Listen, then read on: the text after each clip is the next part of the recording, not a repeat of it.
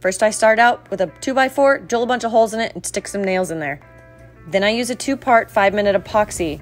You have to mix it really well and move pretty quickly because the 5 minutes doesn't last very long.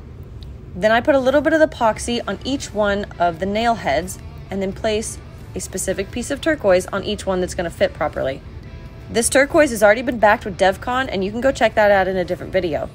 Sometimes you have to hold the turquoise on there just a little bit before it sets, and even then some of the pieces fall off, but that is what it is.